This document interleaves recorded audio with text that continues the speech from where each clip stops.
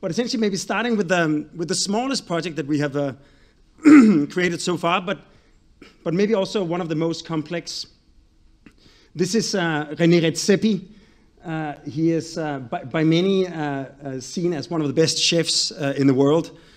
He pioneered the kind of regionalistic cuisine with his restaurant Noma, located in Copenhagen, where he sort of pioneered this idea of actually, in the case of Noma, which is short for Nordic food, Nordisk mad in Danish, Noma, that he kind of rediscovered the Nordic landscapes, the flora and fauna of Nordic nature, and sort of returned the attention to see how those plants and those animals could actually be seen as haute cuisine, because haute cuisine has been dominated by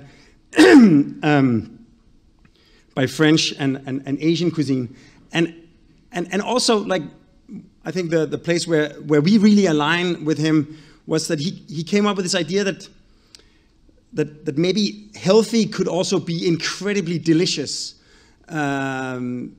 We have this notion we call hedonistic sustainability, that sustainable can actually be more enjoyable. Sustainable cities, sustainable buildings can be more enjoyable, not just good for the environment, but also great for the people living there. He's somehow done that to food. He came to us because he wanted to move his restaurant from where it was. He was going to shut it down. He went to Mexico, to Tulum, for a few months and cooked on the beach there, to this new place, which is in the middle of Christiania, this kind of hippie commune in Copenhagen. It's part of the old fortification of Copenhagen, which also makes it a historical landmark. It used to be the fortress.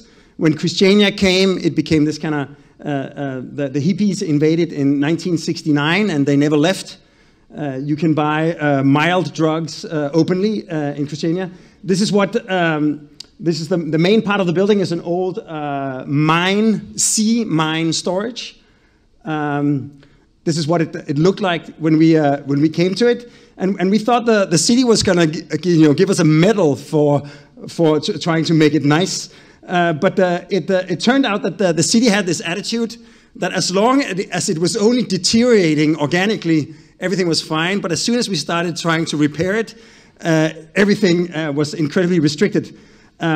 Also, there was another sort of challenge, because René was going to change his restaurant. It was not only going to be regionalistic, it was also going to be seasonal.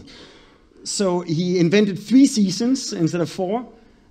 New Year to April, everything from the sea, because everything else is dead in Scandinavian nature. So the sea is where you go for like seaweed and seafood and anything that can be fermented or pickled.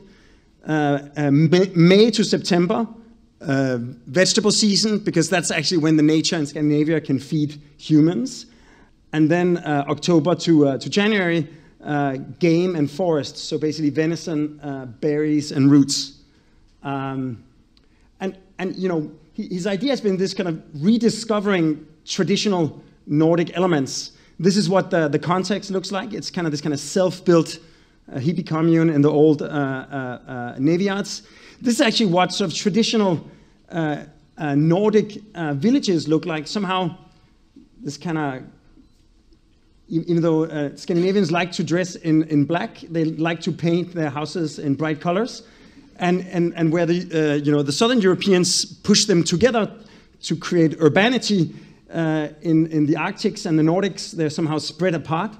And in the end, like sort of maybe our main inspiration came from this kind of typical Nordic farm, which is essentially an accumulation of individual houses. Each house is built for its own purpose, for the main family, for the children, as the family and the generations grow, for the potatoes, for the animals, for the workshop.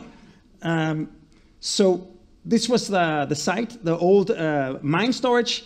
And then it quickly became clear that we could only place buildings in the footprints of where there had been buildings in the past. So it's kind of very limited repertoire. The entire back of house, all the labs and the kind of preparation kitchens fit perfectly inside the existing building. And then we basically created this kind of mini village of all the other programs of the restaurant. And finally, in the 3 last footprints, greenhouses, because it's almost like an urban farm. They actually grow a lot of the ingredients that they're serving. So you have the preparation kitchen and the final service kitchen. The service kitchen, and this is because they make sort of 20 servings. So they came up with this kind of panopticon idea that René wants to be in the middle of everything. From the kind of central position, he wants to overview the entire restaurant. And in return, the entire restaurant can see him and his team. So we ended up designing for each room a particular building that is made with, as few materials as possible, mostly one material on the inside and the outside, and connected into this kind of little square. So here you see the sort of ensemble. Actually, Piet Oudolf has created this kind of incredible permaculture garden here in the front, where they grow a lot of the plants. As you arrive, you're actually waiting to be seated inside the greenhouses, and then the experimental kitchen where René prepares the sort of next season's dinner is on the way, and then you find yourself to this kind of little cluster of buildings. The first building is essentially the entrance. It's one big wardrobe, a kind of wooden cabinet where you get rid of your coat, and then you sort of enter into this central square, if you like, covered by glass. Like all the different buildings are protected from the environment, but one of the things that René was insisted on was that when you are a seasonal chef, it's very important to be constantly aware of the weather. If it's going to be cold tomorrow, if it's going to be wet tomorrow, what kind of ingredients you can get. A lot of the menu is actually only found by foraging because the ingredients have not been labeled as ingredients. So there's no farmer making it. You have to find it in the forests or the parks of Copenhagen. So then the main building, of course, is the chef's kitchen. The entire ceiling is ventilation, so that you can actually cook openly in the middle of the space. It's the only building that doesn't have any walls. All the air is sucked out. The main dining is made entirely out of oak, floor, walls, and ceiling. And in this case, so almost this idea like their cuisine, that they use very traditional ingredients, but in a slightly different way. Here we stacked it, the boards, almost like a Joseph Beuys, this kind of solid stack of oak boards. The entire facade can open up into the permaculture garden in the summer. Light comes in from the top, again reminding you of the weather. And this kind of solid wall.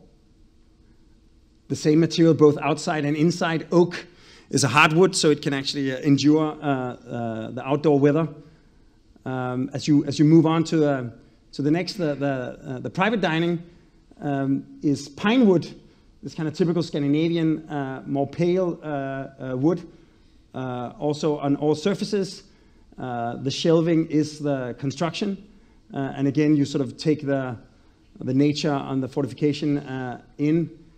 Pine can't be outside untreated, so actually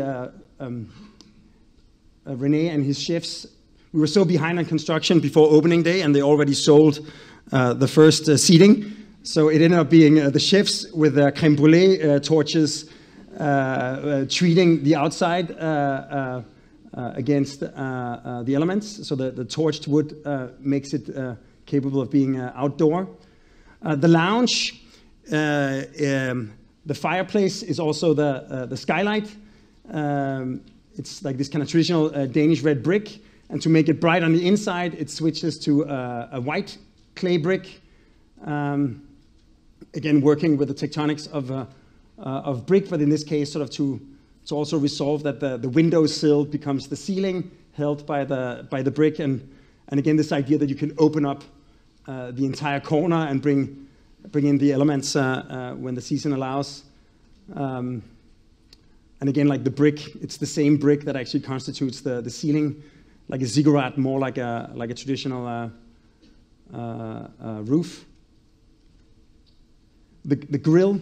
The barbecue is like a cross-ventilated chimney, so that the chefs can stand in as cold as possible with the fire.